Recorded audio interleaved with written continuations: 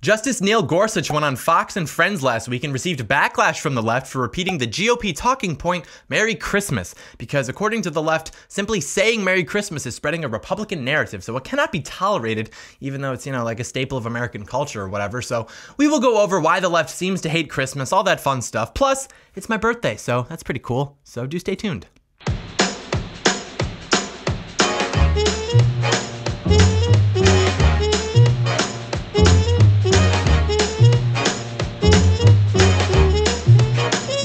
John Doyle in. Heck off, Commie.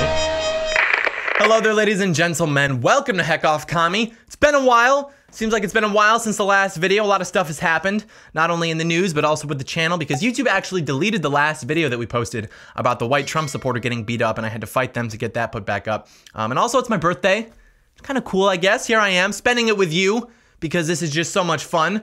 And I've been getting a lot of messages and emails the last few weeks asking about censorship on the channel, future plans for the channel, what to get me for my birthday, for Christmas, stuff like that. So I'm going to address that all at once at the end of this video after we're done talking about this war on Christmas, as it's called. And even if you're not Christian, it's still important to be aware of this because your country was built by it. And most non-Christian or non-religious people that I've talked to understand this and they appreciate it. But I still have to say that because there's always the people who are going to get upset about it. So firstly, I'm not one of these war on Christmas guys like in 2015 or 2016 when Starbucks put out the all red holiday cups and people thought it was a war on Christmas. That's not me. I'm not one of those people. But I will say that when you have a cultural narrative that says that you can't wish someone well, you can't even wish them a Merry Christmas, I would definitely consider that to be a symptom of what would be called a war on Christmas. So we'll explain why that's happening, what the motivations are. But first, I do want to clarify why we say Merry Christmas. The left thinks that when we say Merry Christmas to somebody, it's rude because we're either assuming that they're Christian, which just affirms the oppressive Western culture in which we live, or we're just saying it anyways to assert ourselves and make them feel unwelcome if they're not Christian. Neither of those are the case. But, when you're on the left and your identity is largely predicated upon feeling victimized by everything, it's hard to kind of understand that the average person isn't going to share in your infatuation with that. So the reason that we say Merry Christmas is because we are conveying feelings of warmth and brotherhood to the people that we meet. Like, I'm wishing them well in the way that my culture does, in the way that my religion does, and I have only the purest intentions, the same way like when someone wishes me a happy Hanukkah. I'm not offended by that. I appreciate that because they are including me in their celebration. I take that as a compliment because they're wishing me the same feelings of warmth and camaraderie and brotherhood, but in a way that is known to them or in the way to which they're accustomed. And now, this is a good story. I used to work with this guy named Dominique. It's probably like the nicest guy I've ever worked with. And he grew up in a pretty rough area. And so whenever I leave, I'd say like, all right, man, I'll see you later. And he would always say to me, okay, man, be safe. And I would think about that a lot because the area we used to work in was not a bad area. It was actually a really nice area. And so presumably the reason that he would say that to me is because the area he grew up in was not that great an area. So he's just trying to wish me well in the way that he was taught to do so. It's like, why would I be offended by that? Like the progressive response to that would be, are you saying that because you're assuming I live in a high crime area because I don't have the money to move out? Did you just assume my income, bro? Did you just assume my tax bracket's like, right? The point is that whenever someone is trying to communicate feelings of positivity towards you, you should appreciate that. Otherwise, you're probably a jerk. But the reason that the left hates Christmas is because Christmas, Christianity, the belief that we are one nation under God, these are all pillars of our society, and the left hates our society. It's like there's a reason that they're progressives and we are conservatives. They're trying to change almost everything about our society, and we're trying to conserve it, though we've been pretty unsuccessful, frankly. But the values which our society was built upon are rooted in Christianity. And so in order for the left to succeed, they have to turn the culture away from Christianity and away from God. And I believe the saying is that you can take the man away from God, but you can never take God away from the man. And that's true because maybe they're not worshiping God anymore, but they'll still put their faith into something, whether it's the state or whether it's these environmentalist movements that behave as religious groups behave. And this is why there's such a high correlation between atheism and authoritarian leftism. Because if atheism were simply a rejection of the idea of a God, you'd expect to see a normal distribution throughout the political spectrum of it. But that's not the case. It's highly correlated with authoritarian leftism. So it's really not that they don't worship a God. It's just that their God is the state. And again, this is just a tendency. Obviously, there are exceptions to this. I know that every time I say this, there's a lot of atheists who self-identify as conservatives. They get mad at me. So again, it's just a tendency from which we can draw conclusions. And that's why they have a problem with Christmas, because they have a problem with Christianity, fundamentally. They would never correct someone saying Happy Hanukkah by telling them, you should say Happy Holidays. They would never correct someone saying Happy Kwanzaa by telling them to say happy holidays instead, even though Kwanzaa is a fake holiday. And that's because true Christianity is the antithesis of leftism. It is the exact opposite, because if you're a Christian, your understanding of truth is derived from God. You believe in objective truth and you believe in objective morality. The left does not believe in that. The left believes in whatever they want to believe in.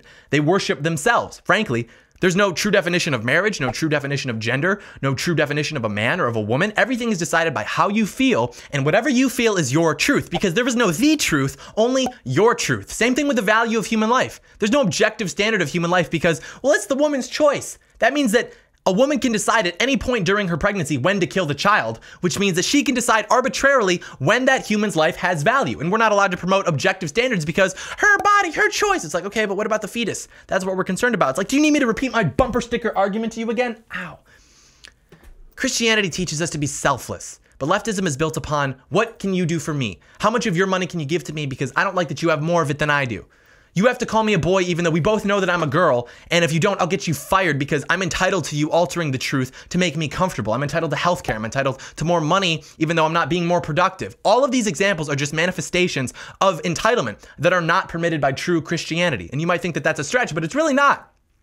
Because if Christianity teaches us to be selfless, but we feel entitled to things, then I'm going to perceive Christianity as an enemy because it's standing in the way of what I believe that I deserve. And so saying Merry Christmas is bad because it's religious. Secular Christmas celebration is okay since it's basically a worldwide thing, but it's been largely divorced from the celebration of the birth of Jesus Christ. Maybe more extreme leftists don't even like that because it's a big display of capitalism at work, but as much as they hate capitalism, they can contend with that. What they can't contend with is the presence of God in society, because it's that lack of presence which they've been able to achieve that enables their lifestyles, whether it be supporting abortion on demand, living in envy of those who have more, being so prideful that you believe that you should get to decide how other people's money and time is spent, being lustful and pursuing meaningless relationships just to gratify your impulsive pleasure seeking. And because they've been so successful at that, because they've been able to shift our culture and our values so much, because the meaning of Christmas has become so diluted, now they're going to try and crush the last part of Christmas that we have that isn't explicitly religious, which is just saying Merry Christmas. And if you can destroy the true meaning of Christmas because it celebrates a birth and not an abortion, you can destroy, or rather continue to destroy, the institution of Christianity, which is what's happened. You know, a lot of times I talk about Christianity, and people are like, oh, well, I have to attack it by citing the behavior of Christians and how they don't actually live in accordance with the Bible, etc. It's like, do you think I don't know that?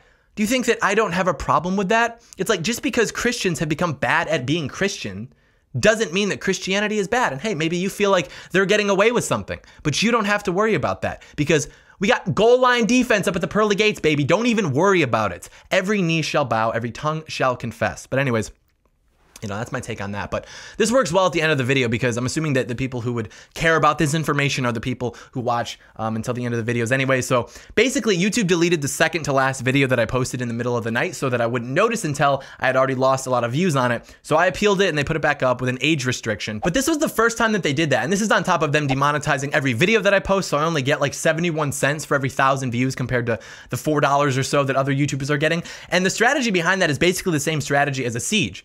Right? Like, they know that these videos take a long time to make. They know that people like me don't get a lot of breaks. Like, you know, here I am on my birthday doing this. And they know that people like me rely on this for income. And so they figured that if they can cut that income by saying, well, your content's not advertiser friendly, eventually what's going to happen, or so they think, is they're going to bleed us dry until we finally have to get a second job and spend less time making videos or even quit altogether. And that's just one more down. It's all the same strategy, whether it's deplatforming or demonetizing, and it's all with the same goal in mind. And so that's why everyone that's been like, hey man, you know, what's your PO box? I want to send you a birthday present or send you a Christmas present.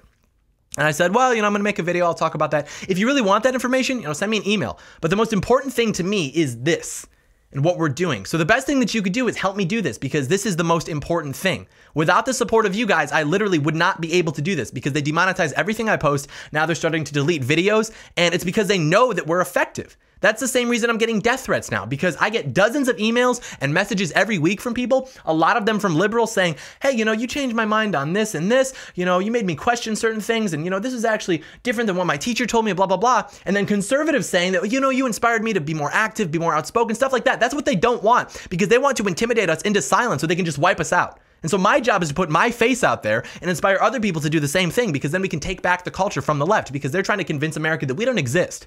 So we have to show them that we do exist and we're just normal people, not these radical evil bigots like they portray us to be in the media.